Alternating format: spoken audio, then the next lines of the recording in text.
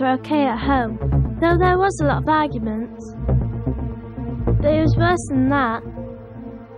My dad was hitting my mum. He said it was her fault, that she wound him up. But I knew that wasn't true. Sometimes, when she wasn't around, he'd have a go at me too. He was my dad, but I hated him when he was like that. I didn't want to tell anyone. I thought I was the only person in the world this was happening to. I couldn't have my friends back.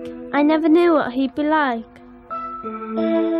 I thought we'd be better off without him. I used to get mad with my mum because she wouldn't leave him.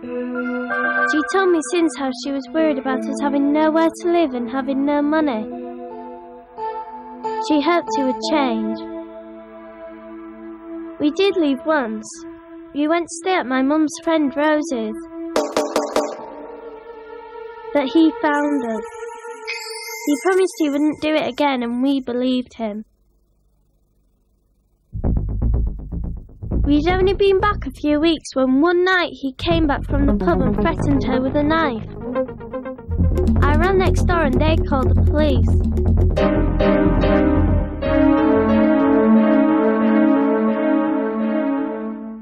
I think it was the policewoman who told my mum about the refuge. It was scary, leaving my house and going to this strange place, not knowing anyone. I had to share a room with my mum, but I liked that.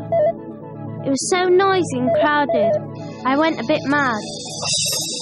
I'd lost my dad, my home. I had to change schools and couldn't see my old friends. And I had to leave my cat, Charlie, behind. But the women at the refuge really helped me and my mum.